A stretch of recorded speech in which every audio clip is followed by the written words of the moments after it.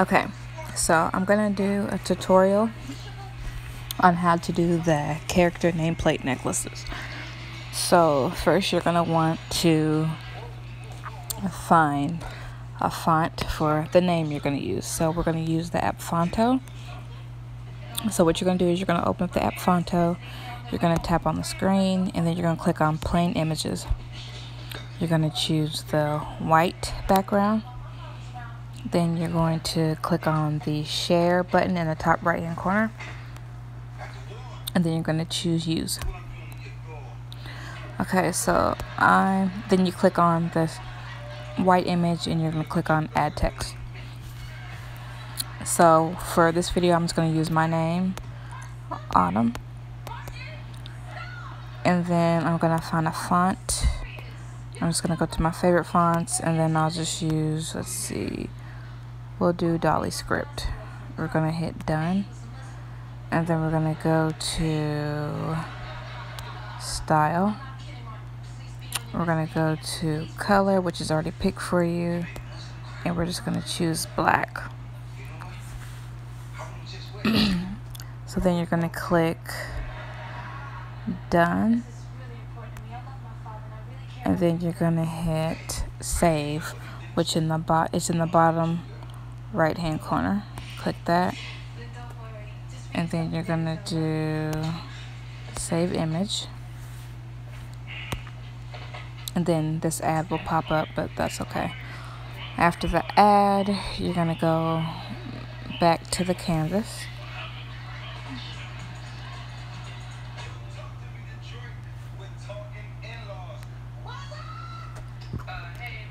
okay. You're going to click on the name again, you're going to hit style, and then you're going to click on stroke, and then I always use red just to see how thick it looks. And then down here at the bottom where it says width, you can choose how thick you want your offset or shadow or stroke to be. I usually do like 12 or 11. So we'll do 11. And then we're going to go and hit done. And then you're going to hit the share button again to save it, bottom right hand corner. And then you're going to hit save image. And hit OK. Now, I'm going to use a frozen image. So I'm going to go to Google, and I'm going to type in frozen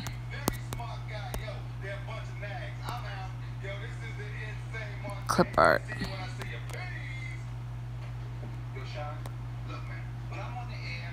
Hit images, and I'm going to use, let's see if I can find, let's see,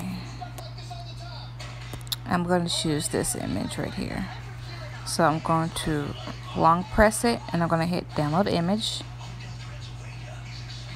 and then I'm going to go to background remover. So I'm going to click or type in remove BG, and then I'm going to go to the website, and I'm going to upload my image. So I'm going to go to my photo library, I'm going to get my image, and I'm going to choose that, and it will remove the background for me. So then I'm going to long press, and I'm going to hit save image. Then I'm going to go to my app Ibis Paint, so I can make my offset for my image. So once you're in Ibis Paint, you're going to go to my gallery, and then I already used the image before, but we're going to go to my gallery. We're going to hit the plus button in the bottom left hand corner, and then we're going to hit import image at the top, and then we're going to get that image. You're going to hit cancel if this pops up, and you're going to go down to the bottom where you see the little brush icon, and then you're going to click on FX filter, and then you're going to click on the filter that says stroke outer. Click on that, and then you can adjust the size of your offset or shadow for your image. So we're just going to do it like that, and then we're going to hit the green plus, and then we're going to save. So we're going to hit the X, and then we're going to hit this back arrow at the bottom, and then we're going to click on save as transparent PNG, and it's saved. Now we're going to go to our Cricut design space. We're going to hit new project. We're going to hit upload. Select from photo library. We're going to choose our name that we did earlier, and we're just going to remove background. Clean up the image,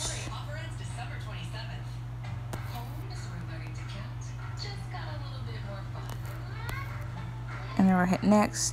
Preview your, oh, I forgot a spot right here at the top. For some reason it didn't remove it. Let's see. Oh well. We'll hit next. We'll hit cut image, and I'll just use a period.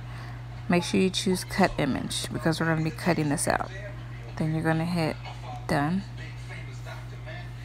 Then we're going to close that. We're going to upload our shadow. Right here, it's just one step. Just remove the background. That's it. You just need the shadow for your plate. Hit next.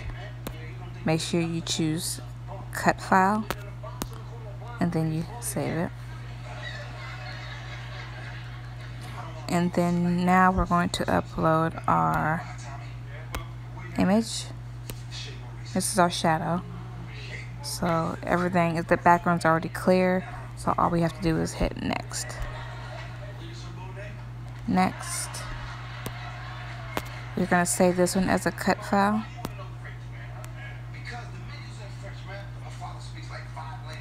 And then we're going to upload our image, which is this one. The background's already gone. All you have to do is hit next. Oops, let's see. Okay, hit next, and then we're going to save this one as a print then cut image, because we're going to be printing this image off with our printer. Next. Okay, now we're going to select all of our images.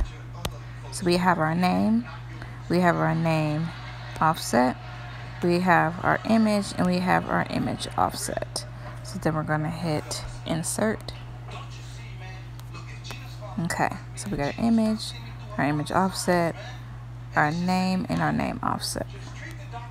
Okay, so what we're going to do here is, I'm working from my phone, so bear with me.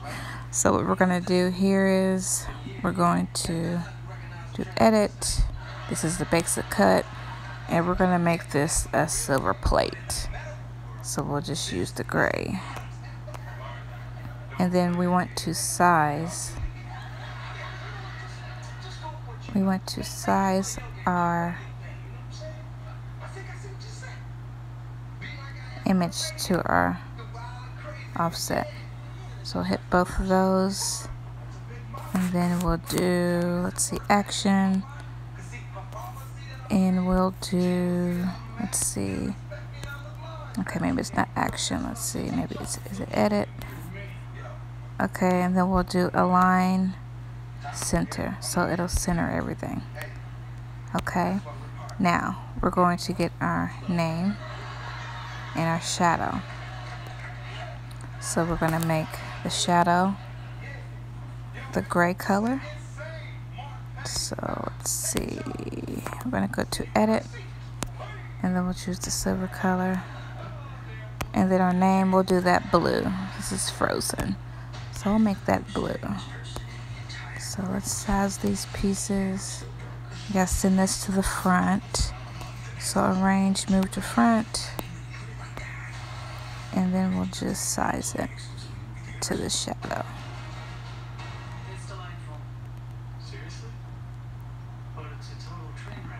Okay, that looks good to me. So now we'll select this. Let's see, we want to make this a little smaller. We don't want it that big.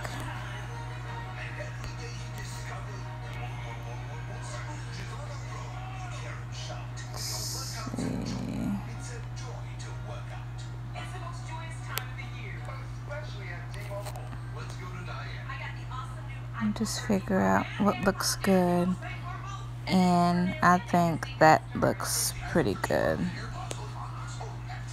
So then now what I'll do is I'll move the name out the way, I'll move the picture out the way, I'll select both of these, and then I will weld that together.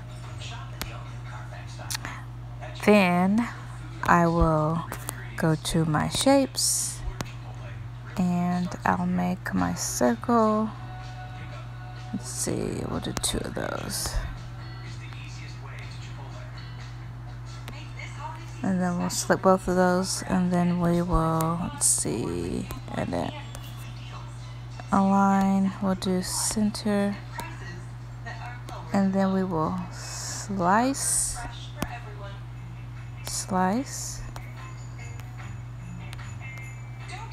get rid of that. Oops, how do I go back? Undo, get rid of this one, and then we'll make this silver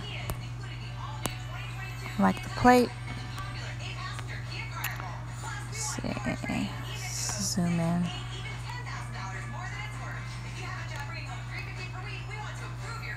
Let's see, let me get my image so I can see. Let's move this to the front. Okay.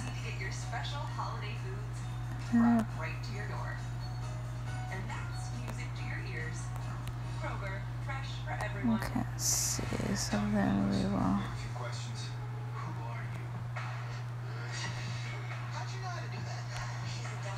Okay, we'll do it like that. Then we'll select both of those, and then we will, let's see, go to actions, and then we'll weld. Let's send this to the front.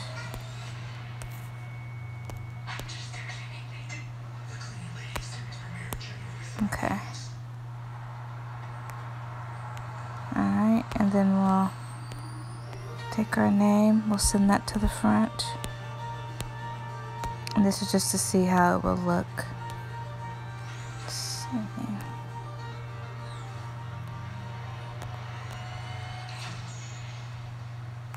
Okay, and I think I like how that looks right there. So then once you get it exactly how you want it to look, you're only going to need 1 of these. This we're going to duplicate. So let's go to actions, and then we will duplicate. So we'll duplicate once. This is going to be my glitter cardstock. This is going to be my layered pieces in between. So we're going to duplicate this 5 times. 1, 2, 3, 4, 5. I always make my layers the color black. I just love how it looks. It just looks good to me when it's black. So we'll do black, apply 5 times for the layers, and then we need 1 of the glitter to go on top, and then right here we're going to duplicate this, and we're going to flip it. So we're going to, let's see, edit, we're going to flip horizontally, okay, because we're going to have our front piece and we're going to have our back piece of our nameplate, okay.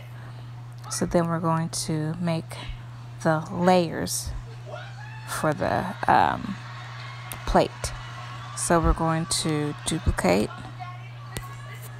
So we're going to duplicate 1, 2, 3, 4. I only use 4 of these. And then we're going to make those black as well.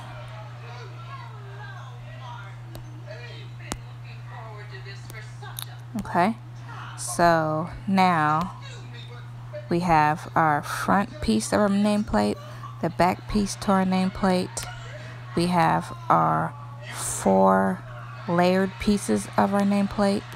We have our top cardstock color, whether it's vinyl or it's glitter cardstock. We have that, and then we have the 5 layers for the name. And then once you got that, all you do is cut it out. You cut it and you glue all your pieces together. I'm trying to see if I'm forgetting anything.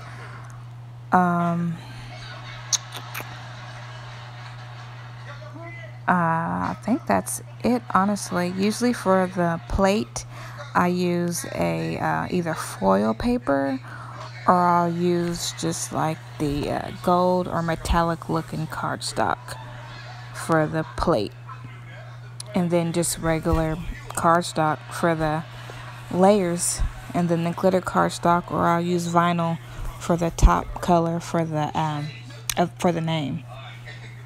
And that's about it, you guys. And then, like I said, you can size your nameplate. You can size your necklace to whatever size you think. I usually do, my nameplates are usually 3 inches wide.